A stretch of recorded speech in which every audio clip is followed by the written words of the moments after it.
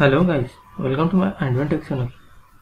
Today I am going to show in this video how to fix operation could not be completed and the error code you get on the screen is 0x00000040.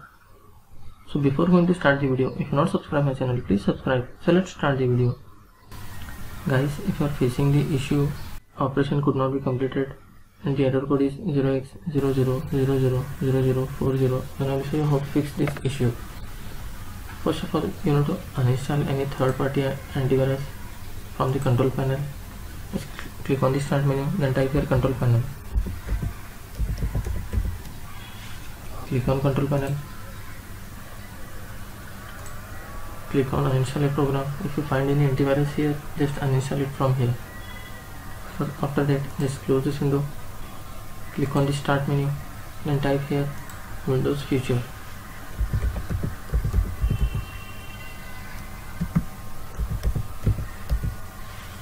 You can see here turn Windows Feature on or off. Click on this. Scroll down a little bit. You can see here SMB 1.0/CIFS file sharing support. Just double click on that. You have to check mark all these three options, then click OK.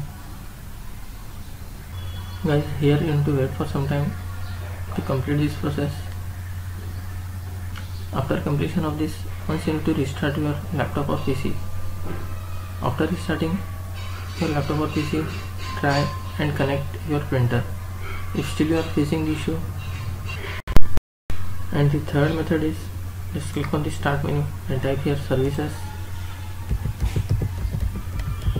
Click on the services. Here you need to find computer browser. If you find any computer browser, just double click on computer browser.